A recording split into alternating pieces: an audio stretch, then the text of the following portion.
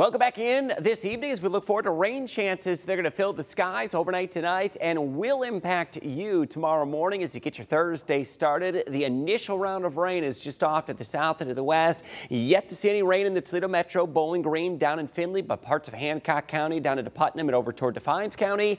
You are now actively seeing the rain that is beginning to come down. Generally the upper 40s, lower 50s. It's as cold as we're going to get tonight. Still have the mid to upper 50s from Bowling Green down toward Findlay, and that area of rain that's been creeping ever so closer to us is going to brush into our area while you sleep tonight. Some of the heavier rain will stay just west of us, but some heavier downpours over toward Chicago. And if we widen this view out, we're going to see a fairly expansive storm system that's going to be gripping the country. And we're going to take you to where the heart of this storm system is, now crossing the Rocky Mountains. And if you look very close here, it's not just rain that is occurring. It is now beginning to snow across some of the higher elevations. In fact, there are active winter storm warnings, winter weather advisories. Yes, it is time for this season, especially for the mountainous areas where they could see 12 inches or more of snow. Now, this is the same storm system that will impact us this weekend, but I promise you it'll all be in the form of rain as it does arrive. So let's talk our rain chances. There are going to be showers that work into the area tonight, lingering into tomorrow morning. A better chance of showers will be first thing in the morning tomorrow.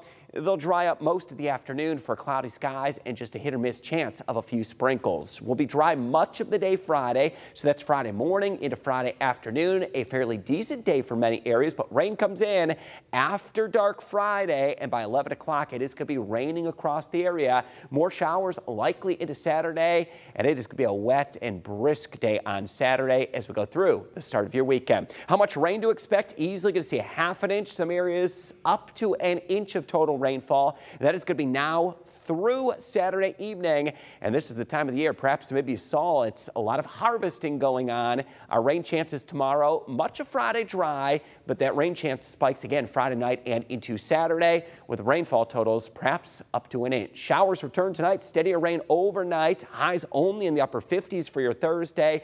Morning showers going to be most likely, and it will be dry much of the day Friday. That chance of rain comes in after dark Friday nights. Highs into the 60s on Friday, upper 50s Saturday. More rain that's going to be likely on Friday. The breeze will pick up Saturday and into Sunday. Cooler and brisk weather through the weekend. 50s for both weekend days. Early next week, some continued showers into Monday, and highs will stay in the low to mid 50s through early next week.